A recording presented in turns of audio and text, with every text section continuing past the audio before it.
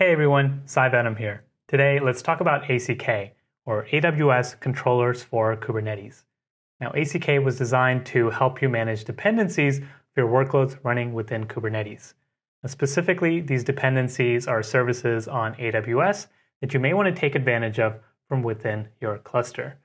As an example, let's say you have a container workload, you want to be able to store objects, and you want to use something like a managed service on AWS S3 to be able to do that. Well, using ACK, you can take advantage of the Kubernetes resource model, as well as the Kubernetes control loop and controller mechanism to be able to manage the lifecycle of that service in AWS. Let's take a look at how that works, and I want to start with the Kubernetes control loop, as I think that's kind of crucial to understanding how ACK itself works. Now, the first part of the control loop is observe, and here's where Kubernetes is looking at the configuration that you've passed in. Next, it's going to do a diff.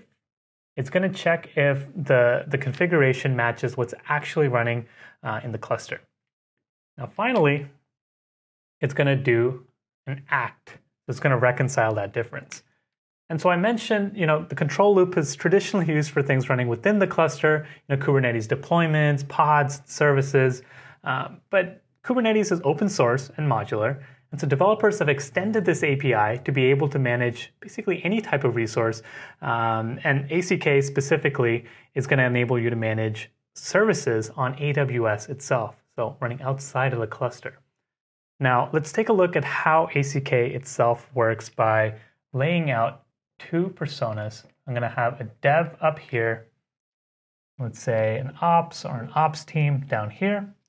Now, the ops team wants to set up the cluster for the devs to use, and they know that the devs are going to need things like S3 buckets, maybe access to Lambda functions, and a number of other services that ACK supports. I'll have a full link in the description below.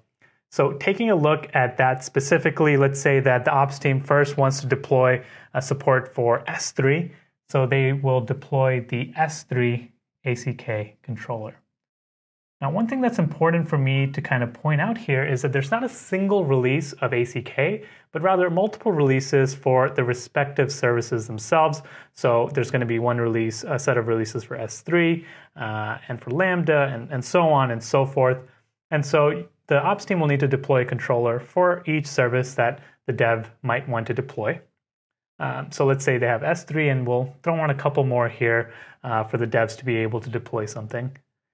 So how does the controller itself kind of authenticate with AWS? Let's draw that out real quick. Let's say over here we have services running on AWS. So for the Kubernetes cluster to be able to authenticate and create those services, it's going to use something called IRSA. This is IAM roles for service accounts. Essentially, it's Kubernetes service accounts that are tied to IAM roles in AWS to allow you to authenticate Kubernetes securely and allow it to create services on AWS. All right, so that's one half of the kind of puzzle here. So far, no services have actually been deployed because the dev needs to define some resource, some configuration.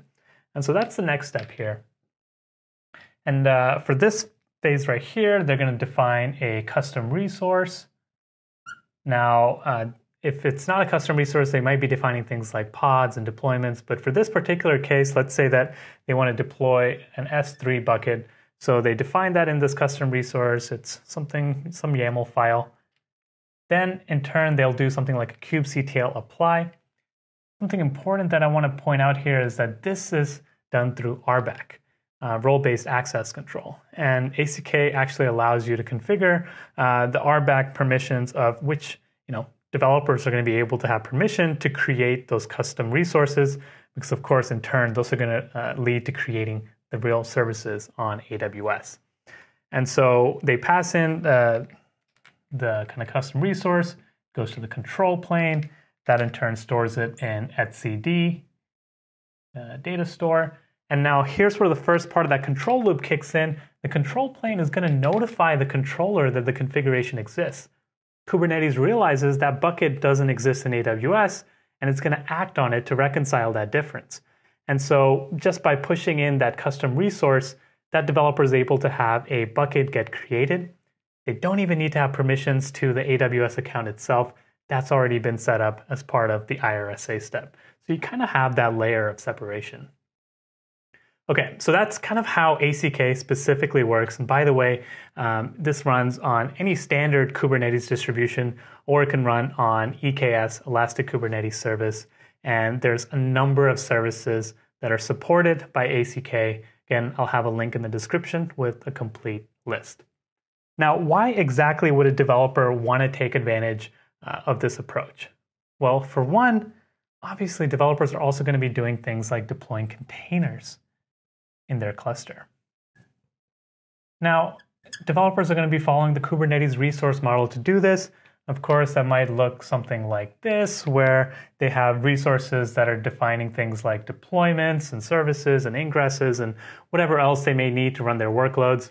Well, with ACK, you can have a single consolidated approach to managing not only your workloads running in Kubernetes, but also their dependencies. And so this means, you can reduce that cognitive dissonance of having multiple different infrastructure automation tools, maybe a different team that manages this set of dependencies versus this set of dependencies. You can kind of streamline that approach. In addition, you can take advantage of the Kubernetes control loop. The control loop essentially enables you to avoid issues with config drift, or at least mitigate some of them.